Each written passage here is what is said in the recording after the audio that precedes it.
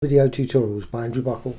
In this tutorial, I'm just going to show you how you can use gradients and patterns in 32-bit color mode, and you can create really super colorful effects using scripts. Now, first thing to do, actually go to Photoshop and image and 32-bit color mode. So 32 bits per channel. Once you're in that, now just go over to the shape tool. Select shape tool and just drag that out. It's a shape layer, so you can now go over to a layer and a layer style and gradient.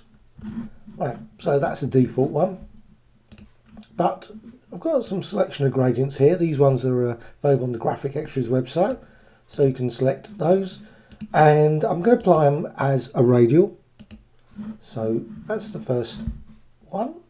Now, what I'm going to do next is going to turn it into a smart object, because it's really quite nice to combine using smart objects. So I'm just going to go to a layer,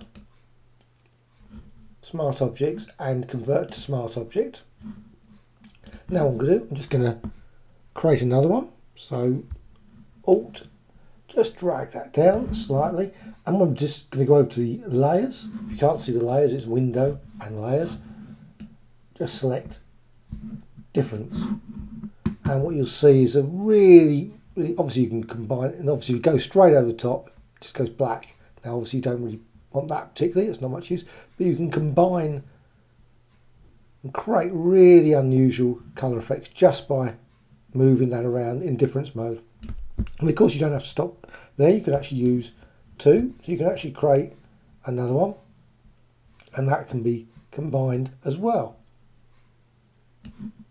And again, of course, you can drag that around, and again you can hold the Alt key down and create even more. Obviously eventually it gets a very unusual colour effects, but right, there's a certain point to quit. Right, once you've actually decided I really like that pattern, that's just that inner part there. Now it's not going to be an actual pattern, obviously it's going to be used in patterns, but the thing is you don't have to use just patterns with the pattern features. You can use very colourful effects. So next thing to do, I'm just going to flatten it. I don't need to keep it as a, so I'm just going to now just select that area that I quite like as a colour. Now I could of course modify it even more. There's various colour options available, not as many, because obviously when you're in 32-bit colour mode, a number of the features are lost, but you've got a range of different ones there. Right, what you can do then is edit and define pattern. Still use that, and you'll notice when you go into 32-bit mode there is a little option there for 32, so it tells you it's 32, so click OK. Now once you've done that, I'm just going to remove that now, I don't want that anymore.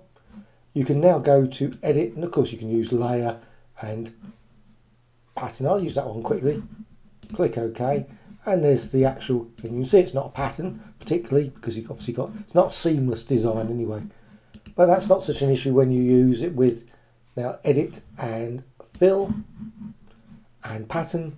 And I'm just going to go for the pattern I just created. Again you can see 32, 32, 32, these ones created earlier, and obviously any number of possible ones. You can make a whole range of different options there. Now script, random fill, click OK. And it comes up with a little dialogue, and you can see the colour effects there. Now you can modify that, you don't have to go for colour randomness, and it really depends on the actual pattern you've got, and you can just click OK, and there you have it, a really nice super colour. Now of course probably best to I'm just going to apply it onto, I'm going to go to a layer, just going to go apply, edit, fill, and apply it again. Click OK. You modify the density, make it full range so it doesn't end up with these. So there you have it. You've got a nice, covered the whole entire design with a super colourful, unusual, sort of abstract, colourful gradient in 32-bit colour mode. And now of course if you want to actually go back to 8-bit colour mode, just quickly go to image and 8-bit channels, and it comes up with this HDR toning, and of course you can modify it. It's very subtle difference. Click OK, and there you have it. Hope you found this quick tutorial of interest. Thank you much.